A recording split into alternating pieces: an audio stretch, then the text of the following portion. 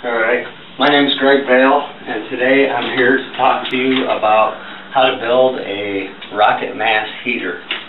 Now, what I've done is a little bit different than what some of the other people do. A lot of people just build the bricks and use for a fire chamber.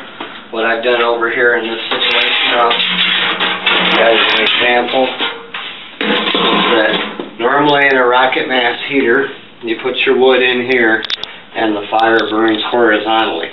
And if I move these bricks, you can see I have a metal tube in here running horizontally and then elbowing up. So what will happen here is that we'll start a fire right down in here.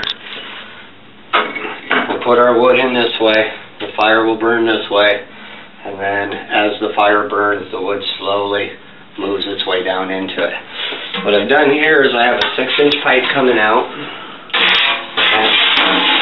I've then overlapped it evenly with an 8-inch pipe, and what I'm going to do is I'm going to take clay that I have here dried out because it's easier to mix with sand dried out, and I'm going to mix the clay with sand, and I'm going to fill this in between this tube right here so that the outer tube can get really hot and the inner tube can get really hot.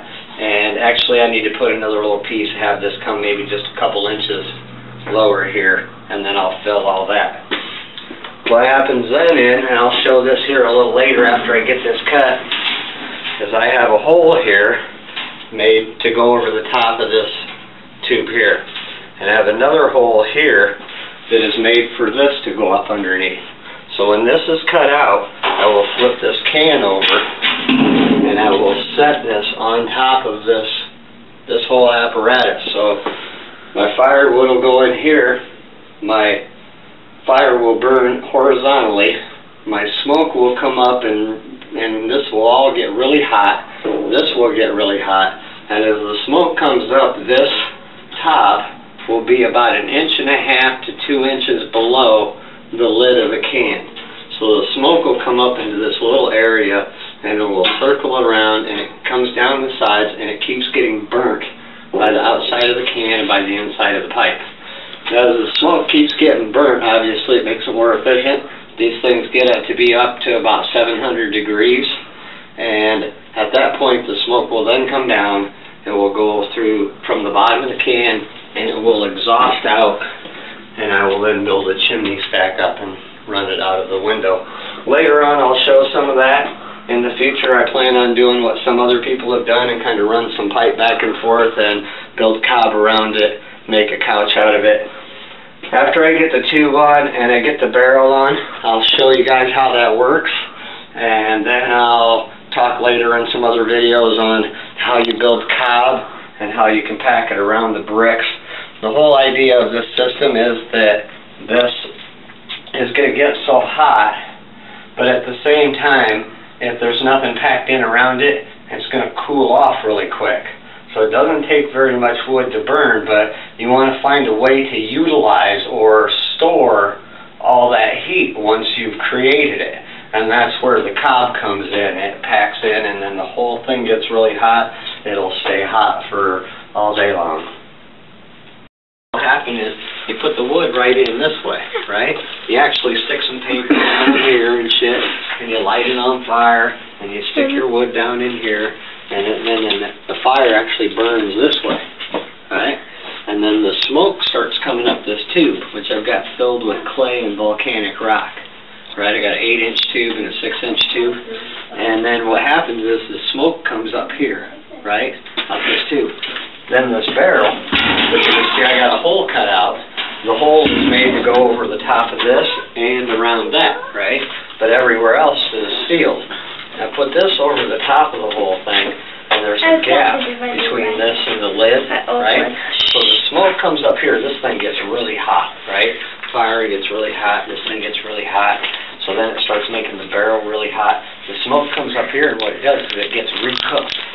Right? There's a whole bunch of things like wood gas and other kind of elements that are in that smoke, and so it sits here and it recooks the smoke, and that thing will get up to about 700 degrees. And so then what I do is I'll be packing this thing completely with cob. I mean, I got a lot more to go. I'll probably bring the cob almost all the way out to here, you know, really thick.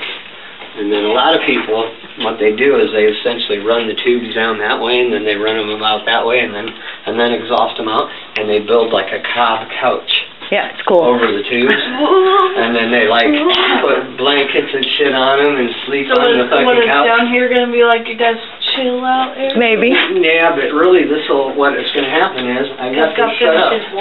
I got this set up so that the cold air return from upstairs is right there, so there's already a hole in the floor. So I'm just gonna put a hole in here, and I can put my wood from upstairs, and I can just drop it straight in. Right? The barrel will be right here. The barrel will be right here. I'm going to build that cob all the way up around that barrel, right? And then at the top of the barrel, I'm going to kind of leave it open. Then I'm going to build the sides up a ways about this much up the barrel, leaving this big gap above it for heat, right, to go. And it'll come all the way up here, and I'll take this off, and I'll shoot a tube coming out of my cob right into here. And this is the cold air return. This is where the furnace sucks air into to blow it through the house after it gets heated by the furnace. Well, I'm going to suck hot air into it and shoot it through the house without having to heat the furnace. What about the upstairs? That wouldn't get heated? Yeah, that's what this is going to do. It's going to suck all the heat from this thing up into the furnace. No, I mean like the upstairs. Oh, all the way upstairs? Well, yeah, it's a different furnace. Yeah, it wouldn't change a whole lot. It won't suck it up through there. But this thing will get hot enough. Everything's going to go gravity from here. So it's like, the problem we got upstairs right now is that we have a wood burner, but you've got to get the room at like 80 degrees to be comfortable as far as like setting the temperature thing, because the basement's so cold, the furnace isn't running, and so then the floor here is cold. Right? So your feet are always cold, but it's warm. And you'll notice then when the furnace is running, the furnace warms the basement up some, and upstairs you'll be comfortable, and I'll go look at the thermostat thing, and it'll say like 70. Yeah, I got some time.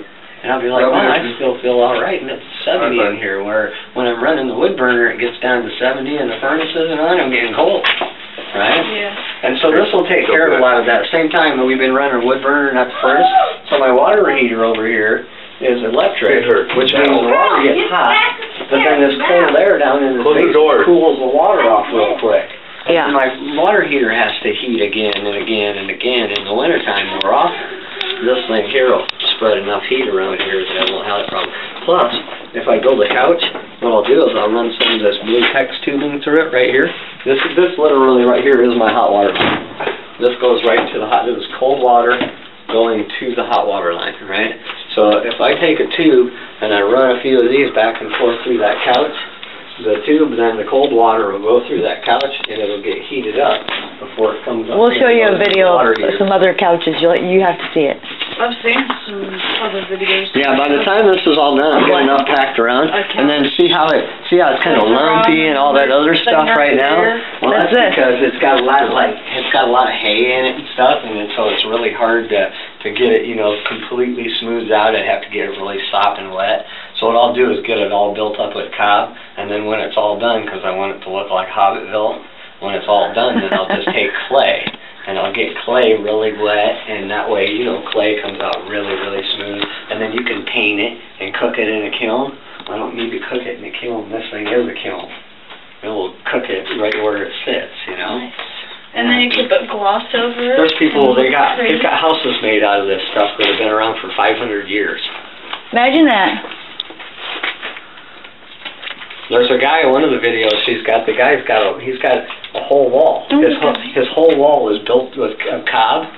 And you should see that video. That's cool. And his barrel and stuff like that is in the wall. So on one side of the wall you can see the barrel, on the other side of the wall you can see the barrel.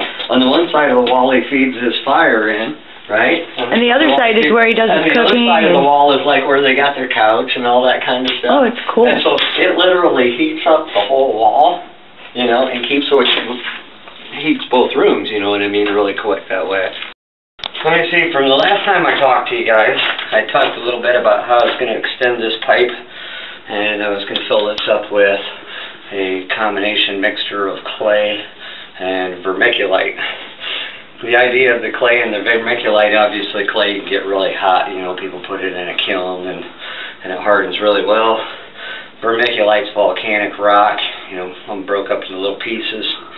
and you know, it takes on heat, holds heat, and retains heat very well, and that's what we want. We want this pipe to get very, very hot. This is where we're going to burn, or smoke's going to come up out of here. As you can see, I kind of packed the bricks in with a mixture of cob, and after I get done explaining just a little bit more, then I'm going to talk about, you know, how you make cob.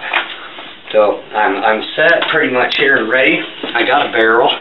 As you can see in my barrel, the bottom side of it is actually the top of the barrel, and it has the holes. I do have the cap to put into that one. As you can see on the bottom of the barrel, I've cut a hole in it. Now you have a choice here. I mean, this is where the central exhaust tube is going to feed the smoke out into the barrel. Over here is the area where it's going to turn around and go into the actual chimney pipe to leave. Now this barrel, grab this the right way. This barrel is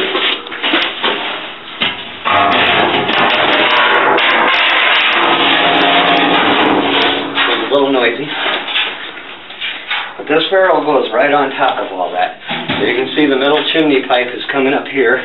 Now they normally are recommending about 1.5 inches to 2 inches of clearance between the top of that pipe and the top of the lid of your can.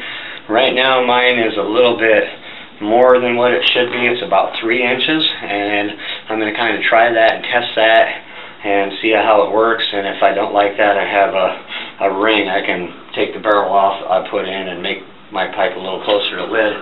And they say, you know, the farther away you get or the closer you get changes the rate of how fast, you know, this will all get hot.